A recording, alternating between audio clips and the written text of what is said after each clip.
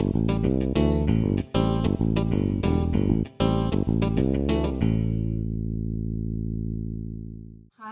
my name is Brooke B.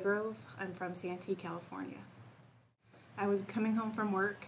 It was in the evening, and I was on Orange Avenue, and another car, a lady driving a car, crossed over the street. There was a truck blocking her view of me and also my view of her, and she basically T-boned me, but I swerved to the right to avoid hitting her, but she still hit me and then hit another car stopped at a stop sign.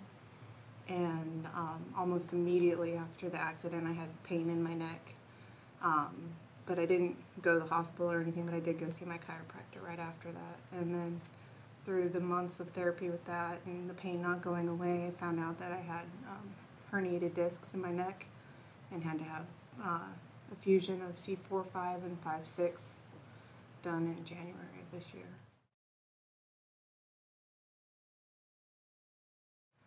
My chiropractor recommended it. I had been in an accident before and was recommended to hire an attorney even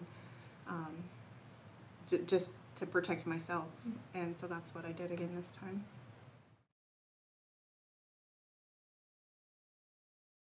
I love Stacey. She was great. I never felt like I was a dollar sign to her. I felt like a friend, and she was there for me. There was a couple of times where I called her where I was just starting to have like a panic attack about things, and she calmed me down real quick, and she was very helpful. I really enjoyed working with her, having her as my attorney.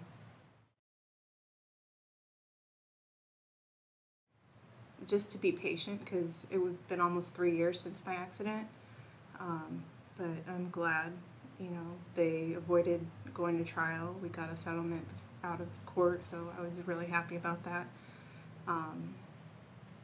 Just to be patient and do what your doctor says, really, because that's what I did, and I'm glad I didn't listen to some other people saying, oh, you'll be fine, you know, you don't need to go see a doctor, or you don't need to hire an attorney, you can take care of it yourself.